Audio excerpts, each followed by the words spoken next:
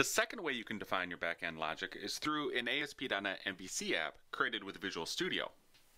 The ASP.NET approach defines your service using ASP.NET MVC with the model view controller style. Each endpoint has a controller which works with defined models, all defined in a .NET supported language, such as C#. The server backend model is type safe and can use all the extensions and customizations available to .NET. The web project is just a standard Visual Studio solution. This model does require some additional setup work, and most features require a code change instead of just flipping a switch in the portal like you can do with Node.js. It's important to recognize that either backend approach is valid. Ultimately, they will produce exactly the same endpoint. Choosing one model over the other is really just a preference of how you want to manage it, in the portal or in your version control system. If you decide to use a .NET backend, then your starting point isn't going to be the portal, but will instead be Visual Studio. The first step is to make sure that you have the Azure SDK tools installed in Visual Studio. We briefly looked at this in the AZR110 class. You can get these from the Visual Studio installer in some cases, or you can download them from the Azure download site shown here on the screen. There's a version for Visual Studio 2015, Visual Studio 2013, .NET Core, and even the next version of Visual Studio. The SDK is installed using the Web Platform Installer, and once it's present, Visual Studio will prompt you to update the components when updates are shipped. This SDK is primarily intended for the server-side work, and it adds several things to Visual Studio. It was going to add the assemblies for Azure APIs. It will add some project and item templates for Azure features. It will add support for remote debugging Azure services, along with emulators for the storage APIs to do offline testing. And finally, it will add the Server Explorer support for Azure services. Developing the Azure Mobile Service backend with Visual Studio is almost exactly like developing an ASP.NET MVC or Web API solution.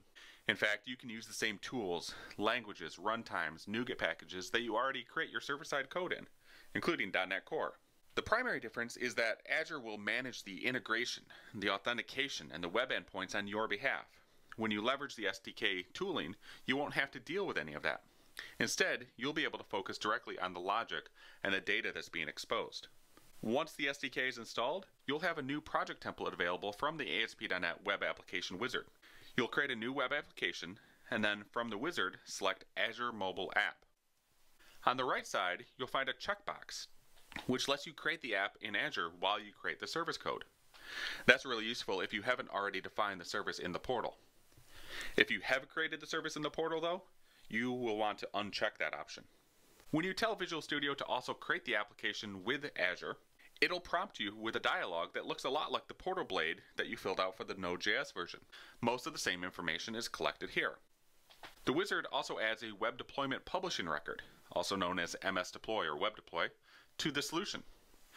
The files are stored in the properties folder, and that generates a unique deployment username and password for you.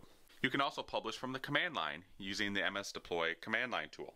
The publishing profile is saved as part of your Visual Studio project, but you can also reset it and download a new version from the app portal. This generates a new username and password, and it invalidates any existing profiles. You can then download the publishing profile. This also retrieves the FTP credentials if they're set up. Then, you'll import that new profile into Visual Studio, or use the information in it for command line publishing. One warning about that downloaded file though.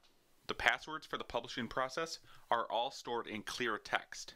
Visual Studio will encrypt them when you import the file so that they aren't in clear text in your source control. Once you have created the app, Visual Studio will be loaded with a new solution that contains a single web server project. This is just a standard ASP.NET MVC app.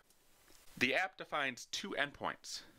There's tables/to-do item, which represents a database table of to-do items, and there's API/values, which represents a simple web service that returns a string.